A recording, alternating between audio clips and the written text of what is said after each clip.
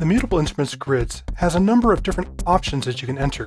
Unfortunately, it's not at all obvious what the option settings are, so it's a good idea to mark down what you last set them to and keep an eye when you go about resetting them.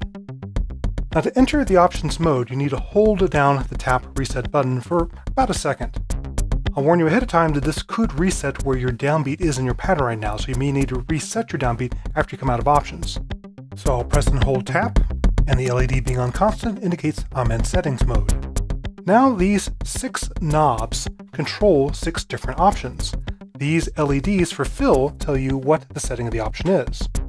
For example, this top knob sets clock resolution. Right now I'm at the default of 4 pulses per quarter note, which has this knob turned all the way to the left.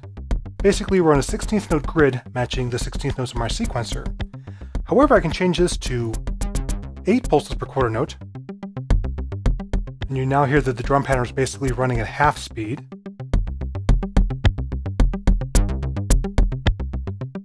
And if you happen to be using 24 pulses per quarter note, you want to go all the way to the right.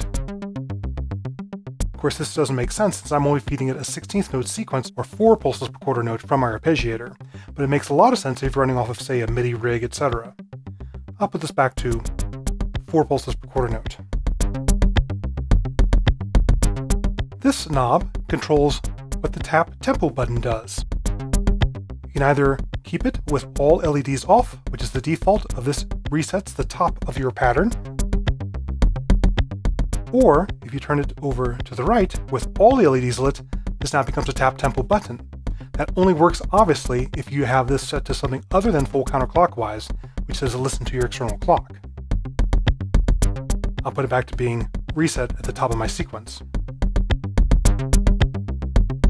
The third knob controls swing. When all the LEDs are off, by current position, the chaos control adds those random fills that we heard earlier. When those LEDs are on, this instead becomes a swing factor. And again, that only works if you're on internal clock, not external. You cannot add swing to an external straight-ahead clock signal. I'll put that back to its default setting. This bottom white knob controls what signals go out of the bottom row of jacks. The default, with all the LEDs off, says use these as separate accents for those 3 drum channels. Now you hear different notes of my sequence being accented.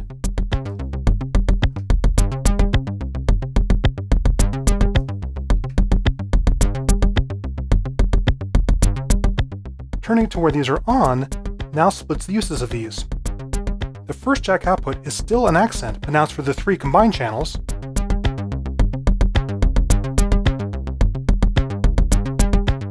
The second output is a clock output, 1 pulse per clock. Doesn't make much sense when I'm using an external clock, but when you're running under internal clock, you use this to go ahead and slave external sequencers to your grids. And then the third one becomes a reset output to tell you where the top of the pattern is. Again, very useful for resetting external sequencers when grids is your master clock. Otherwise, the default setting is for it to be an individual accent out for each of those channels. The middle white control decides whether or not your outputs are triggers or gates. No LEDs illuminated. Say just go ahead and use the normal 1 millisecond trigger output. Let's turn this clockwise. These now become gate outputs. They can sustain a note. Doesn't make a big difference in triggering my drum sounds, but if I was triggering other modules downstream or triggering, say, an envelope generator, it would make a big difference. You can also use this if you find that the 1 millisecond long trigger output from the grids is not long enough to reliably trigger your drum sounds downstream. I'll put this back to its default. And finally, this last control is very interesting. It decides whether or not grids is a topographic drum sequencer, or when you change it to where the LEDs are all off, it now becomes a Euclidean sequencer. Now, these 3 controls determine the length of the patterns going out outputs 1, 2, and 3. And then the 3 green controls decide how many beats to distribute across that length of pattern. Let me take my accent off for now. Press and hold the tap button to go back to normal operation. Go ahead and pull my 2 pico drum sounds, 2 and 3, out of this for now. Let's focus on drum channel 1, which is that kick drum sound. If I set the pattern length to 1 and then dial up a lot of beats to fill that pattern, it's very easy to go ahead and have one pulse on every single note in my pattern. As I increase my pattern length, those pulses start getting spread out across my pattern.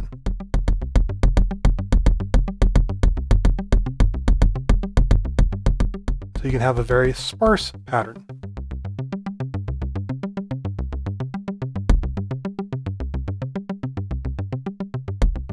Go ahead and reset my downbeat there.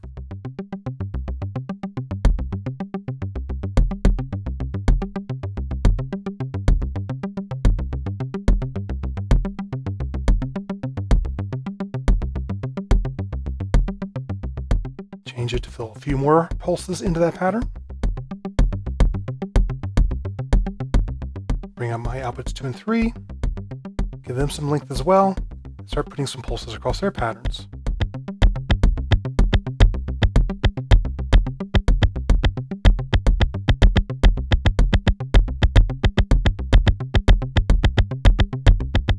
Go ahead and have a nice long pattern for output 3, and then give it some additional triggers as well.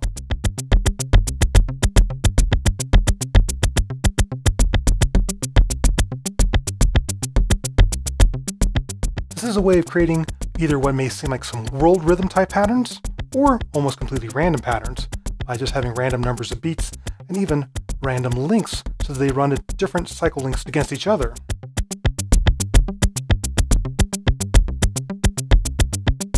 And to put it back to being a normal drum sequencer, I press and hold the tap button until the LED is on solid, and just go ahead and adjust this control back to all LEDs on, and now I'm back to being a topographic drum sequencer. Press and hold to exit this mode. And now we're back to picking our patterns and setting our densities in each of those patterns.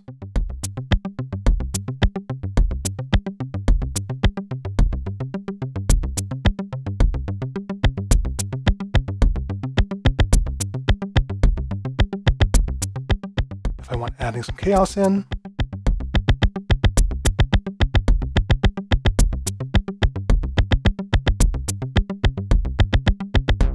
I'm going ahead and adding some accents back to my sequence by triggering this envelope generator, opening up the filter.